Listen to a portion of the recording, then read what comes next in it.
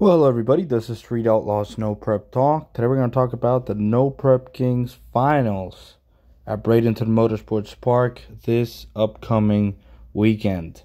Now, photo that goes directly to their photo owners. Please subscribe and comment, and stay tuned for a lot more videos coming all about the Street Outlaws No Prep Kings Season 4 race series.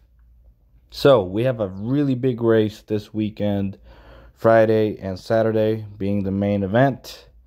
It's going to be the championship finals for the Street Outlaws No Prep Kings Season 4 race season. Now, currently, there are 4 cars that can win the championship.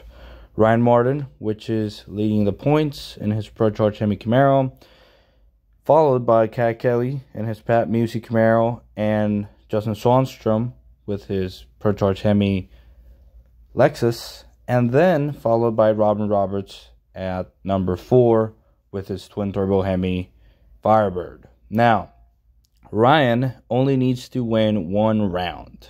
If he wins first round, he basically wins the championship.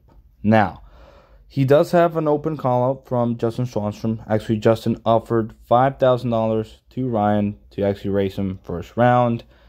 I don't think he's going to take that. And also, one of the 405 buddies could actually call Ryan out, make a pass beside him, and make Ryan win the championship. Now, I don't think Ryan is going to do that. He is a stand-up guy, and he has a pretty comfortable lead right now.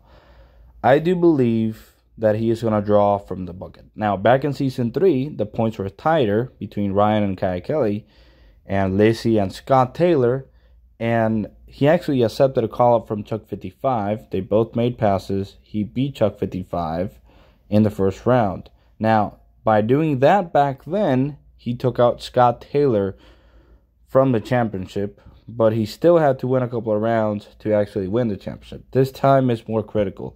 If he wins first round, he wins the championship. Now, I think Ryan knows he is the baddest of the bad. He knows it.